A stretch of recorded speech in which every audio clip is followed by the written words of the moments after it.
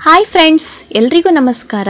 Friends, ಈ ಒಂದು ಟಾಪಿಕ್ನಲ್ಲಿ ನಾವು 8ನೇ ತರಗತಿ ಸಮಾಜ ವಿಜ್ಞಾನ ಭಾಗ 1 ಪಠ್ಯಪುಸ್ತಕಕ್ಕೆ ಅನುಗುಣವಾಗಿ ಭೌಗೋಳಿಕ ಲಕ್ಷಣಗಳು ಹಾಗೂ ಚರಿತ್ರೆ ಪೂರ್ವ ಭಾರತದ ಬಗ್ಗೆ ಅಭ್ಯಾಸವನ್ನ ಮಾಡೋಣ. ಆತ್ಮೀಯರೇ, ಈ ಒಂದು topic 6 to 8 teachers CET, FDA&SDA and all competitive exams ಪ್ರಿಪರೇಷನ್ಗೆ ಬಹಳ ಉಪಯುಕ್ತವಾದ ಮಾಹಿತಿ ಇದರಲ್ಲಿ ಸಿಗುವಂತದಿದೆ. ಸೊ ಬನ್ನಿ ನೋಡೋಣ. ಭೌಗೋಳಿಕ ಲಕ್ಷಣಗಳು ಹಾಗೂ ಚರಿತ್ರೆ ಪೂರ್ವ ಭಾರತ. ಜಗತ್ತಿನ ಪ್ರತಿಯೊಂದು ರಾಷ್ಟ್ರ ಹಾಗೂ ಜನಸಮುದಾಯಗಳ ಮೇಲೆ ಭೌಗೋಳಿಕ ಪರಿಸರವು ಪ್ರಭಾವವನ್ನ ಬೀರಿದೆ. ಮಾನವನ ಜೀವನಕ್ಕೂ ಅವನ ಪರಿಸರಕ್ಕೂ ನಿಕಟ ಸಂಬಂಧವಿದೆ. ಆದ್ದರಿಂದ ಮನುಷ್ಯನ ಚರಿತ್ರೆಯನ್ನ ತಿಳಿಯಲು ಭೌಗೋಳಿಕ ಪರಿಸರದ ಅರಿವು ಅತ್ಯವಶ್ಯಕವಾಗಿದೆ. ಆತ್ಮೀಯರೇ, ಭಾರತವು ಏಷ್ಯಾ ಖಂಡದ ದಕ್ಷಿಣ ಭಾಗದಲ್ಲಿ ವಿಶಾಲ ಪ್ರದೇಶವನ್ನ ಹೊಂದಿರುವ ಒಂದು ಉಪಖಂಡವಾಗಿದೆ. ಇದು ಪರ್ಯಾಯ ದ್ವೀಪ ಪ್ರಸ್ಥಭೂಮಿಯೂ ಹೌದು. ಯಾಕೆಂತ ಹೇಳಿದ್ರೆ 3 ಕಡೆ ನೀರಿನಿಂದಲೂ ಮತ್ತು 1 ಕಡೆ ಭೂಭಾಗದಿಂದಲೂ ಆವೃತವಾಗಿರೋದ್ರಿಂದ ಇದೊಂದು ಪರ್ಯಾಯ ದ್ವೀಪವಾಗಿದೆ. ಸ್ನೇಹಿತರೆ, ಭಾರತದ ಭೂಗಡಿಯು 15,200 ಕಿಲೋಮೀಟರ್ ಉದ್ದವನ್ನ ಹೊಂದಿದೆ. ಹೇಗೆ ಅಂತ ಹೇಳಿದ್ರೆ ಪಾಕಿಸ್ತಾನ, ಅಫ್ಘಾನಿಸ್ತಾನ, ಚೀನಾ, ನೇಪಾಳ, ಭೂತಾನ್, ಬಾಂಗ್ಲಾ ಮತ್ತು ಮಯನ್ಮಾರ್ಗಳೊಂದಿಗೆ ಟೋಟಲಿ 15,200 ಕಿಲೋಮೀಟರ್ ಉದ್ದದ ಭೂಗಡಿಯನ್ನ ಹೊಂದಿದೆ. ಭಾರತದಲ್ಲಿ 29 ರಾಜ್ಯಗಳು, 6 ಕೇಂದ್ರಾಡಳಿತ ಪ್ರದೇಶಗಳಿವೆ ಹಾಗೂ ಇದರ ರಾಷ್ಟ್ರ ರಾಜಧಾನಿ ದೆಹಲಿ ಇದರ ವ್ಯಾಪ್ತಿಯಲ್ಲಿ ಇದೆ. ನರ್ಮದಾ ನದಿಯು ಭಾರತವನ್ನ 2 ಭಾಗಗಳನ್ನಾಗಿ ವಿಂಗಡಿಸಿದೆ.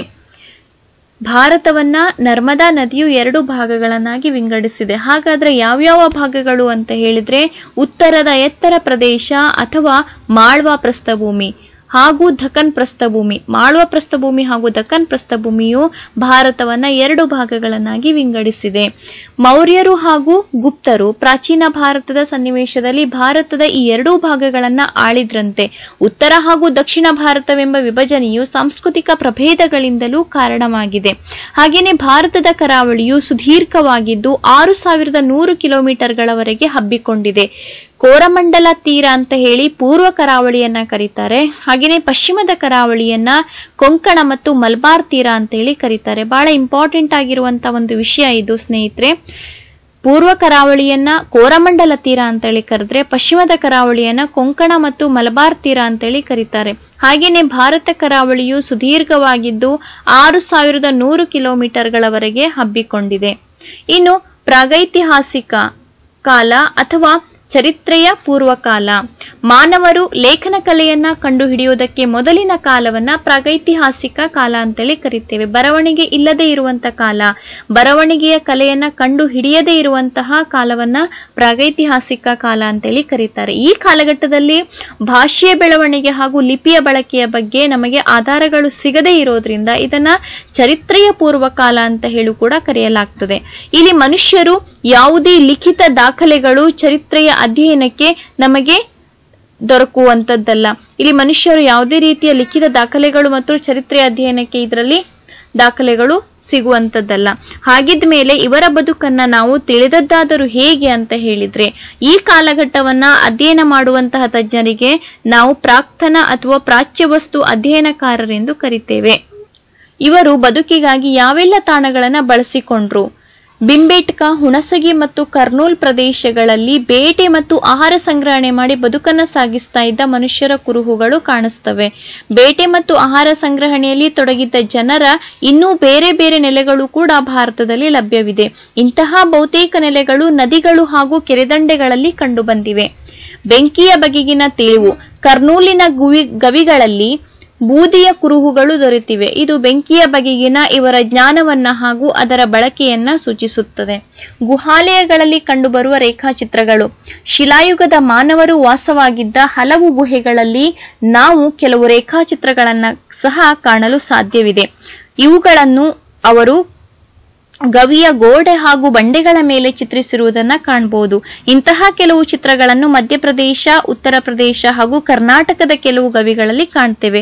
ಇವುಗಳಲ್ಲಿ ಕಾಡು ಮೃಗಗಳ ಹಾಗೂ ಬೇಟೆಯ ಚಿತ್ರಗಳಿದ್ದು ಅವು ಅತ್ಯಂತ ಸುಂದರವಾಗಿ ಮೂಡಿ ಬಂದಿವೆ. ಬದಲಾಗ್ತಿರುವಂತಹ ಪರಿಸರಕ್ಕೆ ತಕ್ಕಂತೆ ಸುಮಾರು 12,000 ವರ್ಷಗಳ ಹಿಂದೆ ಜಗತ್ತಿನ ಪರಿಸರದಲ್ಲಿ ಬದಲಾವಣೆ ಉಂಟಾಯಿತಂತೇಳಿ ಭಾವಿಸಲಾಗಿದೆ. ಈ ಸಂದರ್ಭದಲ್ಲಿ ಭೂಮಂಡಲದ ತಾಪಮಾನವು ಮತ್ತಷ್ಟು ಹೆಚ್ಚಿತ್ತು. ಹಲವೆಡೆ ಇದು ಹುಲ್ಲುಗಾವಲಿನ ಬೆಳವಣಿಗೆಗೆ ಕಾರಣವಾಯಿತು. ಪ್ರಾಣಿ ಪಕ್ಷಿಗಳು ಹಿಂದೆಂದೂ ಇಲ್ಲದ ಪ್ರಮಾಣದಲ್ಲಿ ಸಂತಾನಾಭಿವೃದ್ಧಿಯಲ್ಲಿ ತೊಡಗಿ ಅವುಗಳ ಸಂತತಿಯು ಹೆಚ್ಚಾಗತೊಡಗಿದವು.